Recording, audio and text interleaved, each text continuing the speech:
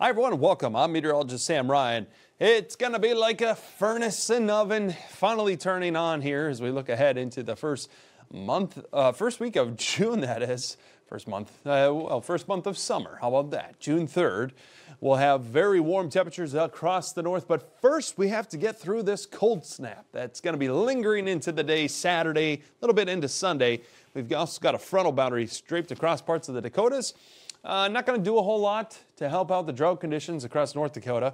Still looking pretty dry. And here's a departure from average with our temperatures still running well below the average here for our Saturday. High temperatures near 70 International Falls on pad, 63 Duluth, 66 Minneapolis. Dry weather, Milwaukee, blustery in Chicago. And then we have a few of those spotty showers in Fargo and just some passing clouds for the most part. That whole frontal boundary slowly moves east. Again, not a lot of rainfall with it. Here's a look at what we could see, maybe a quarter of an inch down towards Sioux Falls.